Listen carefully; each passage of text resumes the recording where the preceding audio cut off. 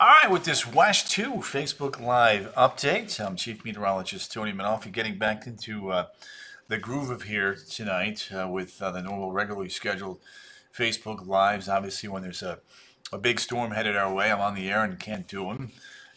But trying to, this new technique, giving you like a 1 minute clip hits there. I'll start to do that more often on a regular basis. They're actually fairly easy to do. I'll get a little bit better at it as well. At any rate, I do want to say thank you for all the nice compliments and all the kudos from you guys. And I really hope that many of you that have lost your power get your power back very, very quickly here, because I know it's no fun living without AC, no fun living without connecting to the world, your TV, this, that, and the other. And more importantly, I just want to make sure that folks know that we're thinking about you and them. And, as we do this cleanup stuff here through the upcoming weekend, just want you guys to be careful. Safety is, for me, utmost importance. And I tell you, just hearing the stories of the fatalities today of folks with heart attacks while cleaning up, and it just reminds me to remind you that, just your safety is primary to us. If you're thinking about getting on the roof and you're not as agile as a 20 or a 30-year-old, let them take care of it for you instead of hurting yourself. The other thing is that I want to give kudos to my fellow team. I think Eric, I think Kellyanne, Marquise, and Cam, they spent plenty of hours here working on and updating these forecasts for everyone, literally every 6 hours, fine-tuning and honing in on those county-by-county graphics every time an advisory came down is a lot of work, especially when we're on the air and trying to give you guys those county-by-county updates. We know that those are certainly the most important for you guys. You want to know what's going on in the area. We had that tornado outbreak to start our coverage yesterday, and just want you to know, sometimes we do have to focus in on those areas first, with the reminder that it's we've got to also think about the rest of the area, especially when there's a hurricane. It's easy to focus in on that one area, but sometimes we have to remind ourselves and reset. And that's kind of what Cam got into the groove of doing there once we got going there. So that everybody gets some love, not just the tornado warned areas when, Milton was coming ashore. All right. So the big story today that we got, and guys, thank you again for all those nice notes, and I do appreciate that. Brevard County, this afternoon, we got confirmation from the National Weather Service of a confirmed tornado, EF1, with winds of 85 to 95 miles an hour in and around the Cocoa Beach area. The waterspout came ashore near Royal Towers Crossing and then moved off towards the west, towards the Merritt Island area before weakening. So, this was an historic outbreak for tornadoes in a tropical system. There's just absolutely no doubt about that.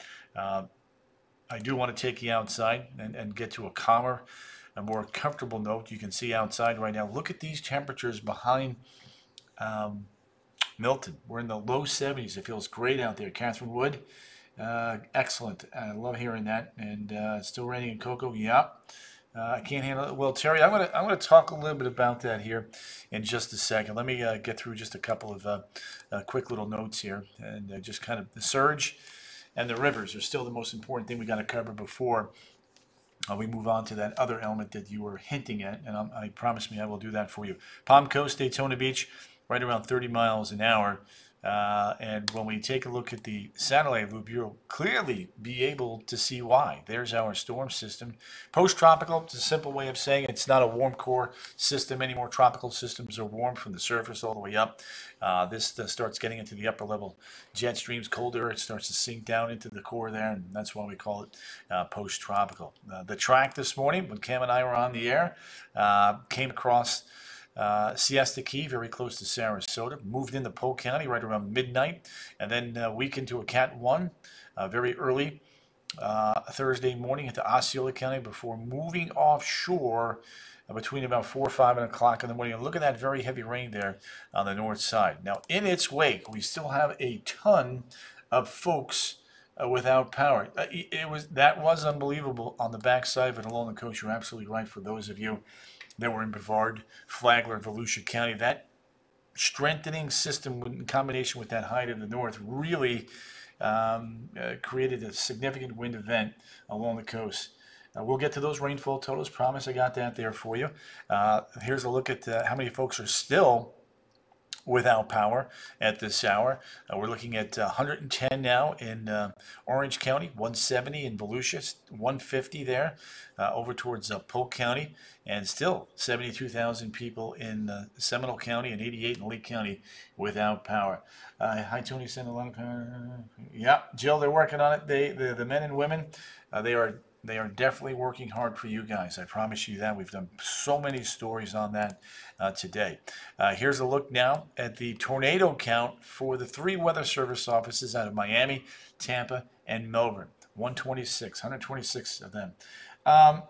Jidwell, I'm going to get to that, speak to that here in a second. And so just give me a moment and I'll talk about what the models are trying to sniff out or what they're thinking may potentially happen down the road. It's not anything imminent for sure, and I don't want you to get caught up in any social media junk hype. I think there's a lot of folks that post a lot of nonsense out there when it comes to these storms without the sensitivity of what people just went through, and that you really, really need to be careful with. So I get it, I understand it, and trust me, having just been through 2 of these with you guys and all the hours we're putting in, I'm not a fan of that at all. So here we go. The outbreak yesterday, 126 warnings, second to the Alabama Tuscaloosa tornado event that happened in 2011. That one had a lot of fatalities as well. All right, water vapor channel, and then we'll get to the tropics here in just a second. There's a look now at the satellite. Now, this is at 20,000 feet, 20,000 feet up. Then you got the dry air over us. However, at the surface, as you clearly saw, we still have a lot of rain and some gusty winds along the coast. Let's take a look now at the live radar here. You can see the showers near New Smyrna Beach, Oak Hill. Nowhere's near what we were dealing with last night. So I want to make that eminently clear to everybody. Port St. John, over towards Barefoot Bay, a couple showers there. Now, somebody was asking about those rainfall amounts. I'll drive through that here, and then a few other graphics, and I think we do need to spend a little bit more time on looking at what you're seeing out there in the tropical Atlantic. A lot of posts that we're gonna let you know what's really going on with that here in a second. Joanne, appreciate you. Yep, we've got a great crew here. Cam and I, you know, we're getting more and more comfortable with each other. You know, it just takes time. Like Eric and I, you know, it's, we're synced. We get it. Cam and I are getting there. It's you know, she hasn't worked with me obviously as long as Eric, but she's a wonderful lady, incredibly hard worker.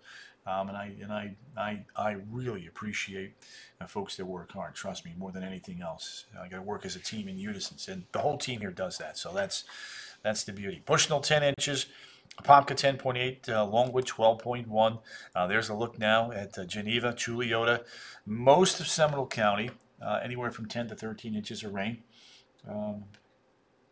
Thank you, David. Appreciate you, Bubby. Becky, you guys are very kind. So look at Deltona, back towards Osteen, 10, 15, even 16 plus inches of rain. There was a drop off now once you got up towards Citra in comparison to down south. Marineland, Palm Coast, Bunnell, you all did pretty well, anywhere from about 5 to 9 inches. Brenda, you sound like you have the same setup I do, and same here, by the way. Taking a look at the wave action. It is very, very rough along our coast. This is not a weekend to think about boating or swimming. The state of the seas is incredibly, incredibly rough. Look at that, 20-foot seas over the open waters there. So that's another reason to stay away. The wind advisory, I think, has just expired. Let me see something. Nope, they kept it up there in Flagler County. That's going to be a new time. I'm going to have to check that here. But a couple of other things here. High surf advisory. Friday through Friday night. 10 to 15 foot breaking waves through then. Robin Leone, Daytona. I'll go back to that here real quick for you. You got a second. All right, let's get up to New Smyrna, about 10. Daytona, 12 to 15 inches of rain up towards Deltona. All right, so that's a look at that. All right, let's do this. Let's keep the show moving. We do have 4 a.m. or 4 p.m. rather, coastal flood warning. Now that's important here, especially during times of high tide. No power here in Port Orange, Rose. So we're obviously getting you on the cell phone. There we go.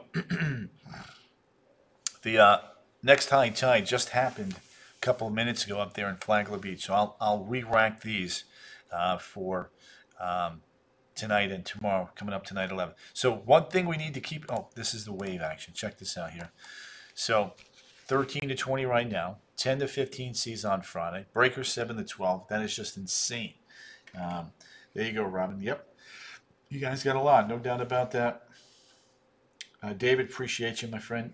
Wanda, what kind of damage? Did you have flooding damage or wind damage or a little bit of both, just out of curiosity? Becky, it was very, very, very close to you. I'm excited. Anthony Ippolito, I'm just going to be happy to sleep, period. All right, I want to do some river level stuff, and then I'm going to get to the tropics for you guys. I think so. Yep. No power where I live, says Angela. David Drake, so, yep, there we go. Well said, Dave. There we go. All right, so let's do these rivers. I think this is important. Little Wekiva, it goes up and down fairly quickly. So we're at 29.9, Friday 29.57, and then back into moderate flood stage there by Saturday. Moving along here to the St. John's at Astor. Right now 448. We're going to stay in major flood stage right through Saturday. And then when we get to the land, here's the land. Moderate flood stage to major flood stage as it continues to rise. Thank you, Misty Wood. You are very, very kind. I do appreciate the kind words from you and everybody in here tonight. It's nice to know that we're doing a good job for you guys. And the St. Johns River near Sanford, we're going to continue to watch that. Flood stage is 5.5 by Saturday at 6.5. Minor flood stage there, and then up towards Lake Harney. We get to moderate flood stage here as we get you into Friday evening. David, appreciate you. What about Lake Monroe and Osteen? Yep. So they're going to be. They're not as bad. Let me double check one thing here. Give me a second. Lake Jessup, Econ. Let's see here. There we go. Astor. Looking for a couple. All right, so I'll look that up here in a second. All right, let me do this. Okay, so let's head to the tropics. Here's what you need to know right now, and that is that when you look at the full tropical Atlantic here, right? There's a few little features out there, but again, I'm not worried about these features at all. This is right out here. This is Leslie, okay? And then there's a little piece of energy coming off near the Cabo Verde. We'll watch that. And then there's post Milton. So that's a look at that. So let's try to squash this media hype on something else coming our way that you've seen multiple posts on and stuff like that. I want to make this abundantly clear. I believe it is abundantly not smart to post anything 9-10 days out, or 8, 9, 10 days out. Even if you're seeing multiple models hinting at something, what I would do is I would show the water vapor channel, not isobars and a low pressure, trying to draw what you think is happening. But if you look there towards the Caribbean, there's a front dropping south, right? And then there's that little feature right there. So let me widen out this view here real quick. I want to just do this here. So we got camera, we got this camera here. So let's just do this. I'm going to do that right there. I think that's a better setup. Go ahead, I'm going to fix this real quick, and then now we're going to play this again. Sorry about that, folks. Fixing things on the fly for you. All right, so here we go. We have front there, little piece of energy that does try to bubble on up in the northwestern Caribbean, right around the 15th. There's also a fairly significant front that drops into central Florida that's going to give us some wonderful weather. While that's going on, there's that feature now, kind of pulling along the Yucatan Peninsula and then moving up to the north and the west. So there is a hint of some moisture there. Does one run of one model mean that something's coming our way?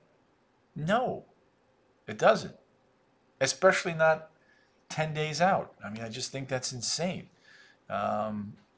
So what you should do is say, look, hey, the moisture is beginning to plume and bubble up here in the northwestern Caribbean, and then maybe you show the Euro as well. If you see it in two locations, then maybe you have some. Looks like I got the same thing. Hey, give me one second. I'm just going to need to widen out the Euro because I do want to show you the Euro as well.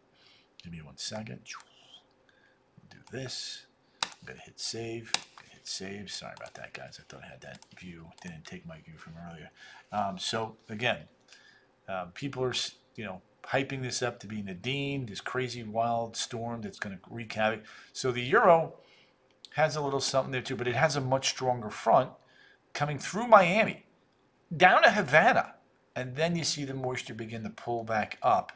So, and then there's another incredibly strong front coming into the Houston area. So you start getting into mid to late October, there's a much greater chance for cold fronts coming in and keeping things well to the south. So the bottom line here for me is, do both the Euro and the GFS have something in the northwestern Caribbean that comes into the Gulf? Yes. Are they? Does that mean that we've got another storm coming our way? Absolutely not. No way. No way. Now, if this persists for the next 8 or 9 days, yeah, then it's an issue. I think all we can do, so the GFS has a hurricane coming into Nicaragua and Honduras, then weakening overland. The Euro has nothing, considerably weaker, and then it moves west into Central America. Now I got to tell you, the GFS has been as far east as the eastern side of the state of Florida. It's been into Mexico. It's been into Texas. It's been into Louisiana. So there's been multiple locations of this particular feature over the last 2 to 3 days, and people are jumping all over that and saying, oh, there's Nadine. Nadine may come, but I think it's not too smart to be saying, hey, this is going to develop. It's 10 days out. There's no invest. There's no, real credence to this far out. It's not even there yet. And that's the point I'm trying to make. So to try to make something out of nothing right now, I just think is just not a smart thing to do. I think you can show the Euro and the GFS and say, hey, look, the models are hinting at something here. I'm not worried about anything right now, but I do want you to keep checking back in over the next 5 to 7 days in the short run to see what, if anything, is likely to develop. Historically speaking, though, if something does develop, it's not going to go west. It'll come into, like Wilma, it'll be coming in southwest Florida, Cuba, and then shoot out towards Bermuda. That is, climatologically speaking, where tropical features go mid to late October. So just for the record. All right, 7 day.